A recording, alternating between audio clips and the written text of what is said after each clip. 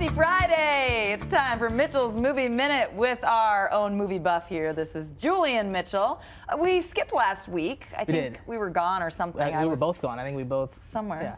Oh, it was right before the holiday weekend, and so we didn't have Movie Minute, and so we have a few movies to get to today. Yes, we have a few movies. We have a couple of the summer blockbusters. We're getting to that time of year here. One kind of little indie-ish, smaller film, but some big ones on the docket today. Okay, what's first? Let's start here with You Hurt My Feelings. Now, this is a new film from director Nicole Holofcener, starring Julia Louis-Dreyfus. The premise of this film is Louis-Dreyfus plays Beth, a novelist whose memoir has been out, is doing okay, and is now trying to publish a fiction novel. One day she overhears her husband telling his friend that he doesn't like her book, and it upends their marriage. This is a really small, cute, slice-of-life film that is all just about the little white lies we tell each other, whether it's cool to just be fully honest, or do you need to tell some of those lies and what it feels like when you find out that those little white lies have been told. It's really funny. The writing's pretty good.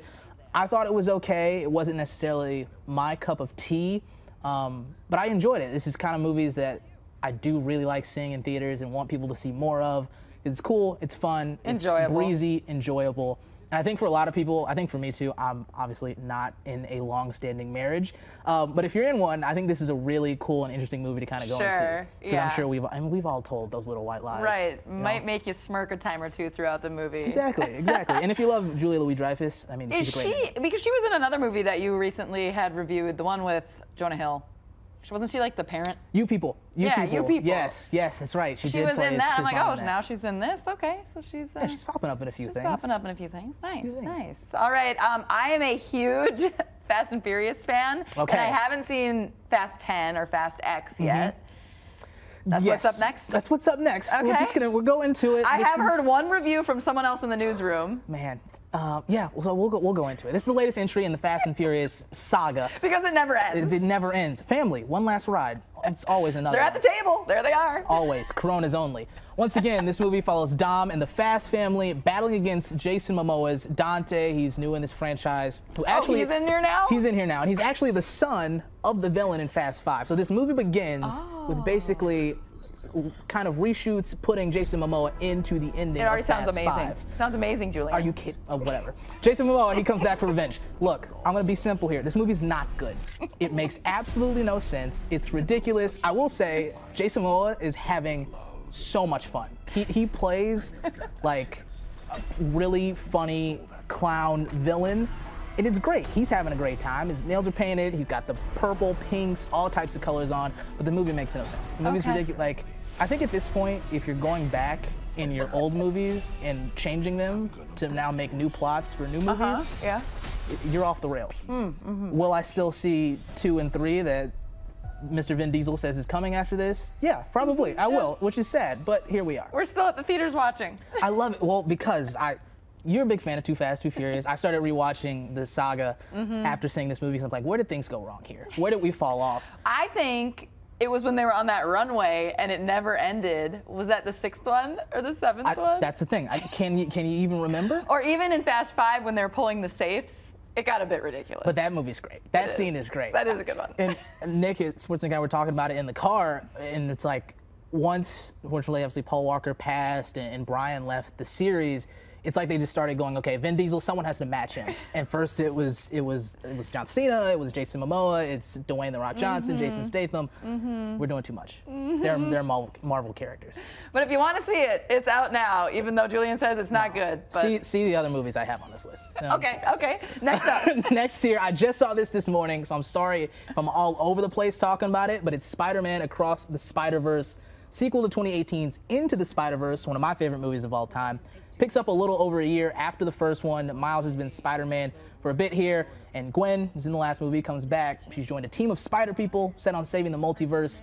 How that team goes about doing it doesn't work for Miles, so he's going head-to-head with the other spiders to save everything. Okay. This movie's absolutely incredible. 5 stars. I tweeted out 12 out of 10. Nice. No notes. It is, I mean, I'm a huge Spider-Man fan since like birth. I have a picture of me at a birthday party with a little Spider-Man on my cake, and I have a Spider-Man t-shirt on. Like, this is my favorite superhero, and this movie was a perfect celebration showing of what makes this character You special. saw this in theaters this morning? I saw this in IMAX, see it on the biggest screen you can. Okay. It's visually stunning, the animation pops, it's incredible. So a little better than the last movie you reviewed. So much better than the last movie. So see Fast X on a smaller screen, and then see this on a big screen. I'm kidding. Fast X isn't good, but Spider-Man movie is PG?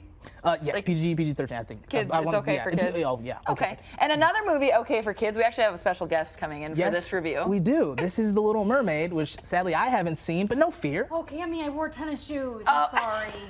I got shorts on. I only get mad at Nick. Okay, I'm not. All right, so The Little Mermaid is out. Yes. And you saw it with Lexi. I did see it. Took my 3.5-year-old to go. Check your mic. I think your mic is off. Saying our mic is off. Okay. Are you new to the studio? I'm new. I have such giant camera fright. So I went to see Little Mermaid with my 3.5-year-old Lexi.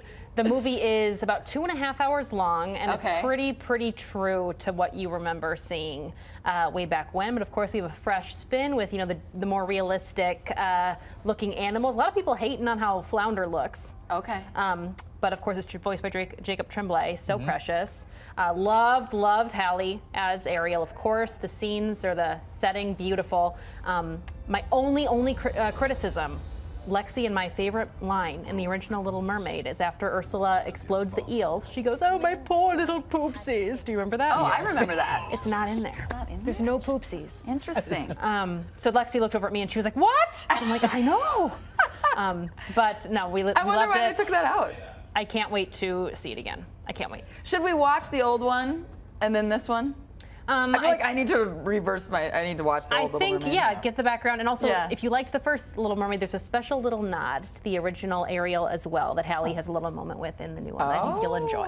Yeah. Okay. How would you rank this in the Disney live actions? Have you seen some other ones of those? My favorite. Your favorite? Really? Ian, my husband, still goes with Lion King. I like this one. I think we have a picture of Miss Lexi at the movie theater. There she is, dressed up, ready to watch Little Mermaid. She stayed awake and was watching the whole time? She was awake the whole time, conveniently had to go to the bathroom during the shark part. Oh, interesting. But that was well timed. Otherwise, we had no issues. And then, Julian, you have some family members that have been Yes, at my the husband theaters. saw this, and I wanted to show this picture. My mom sent this in our family group chat. I wanted to show this picture, as Caitlin said, Hallie's in this movie, and how much representation really matters, and how cute it was to this picture of them.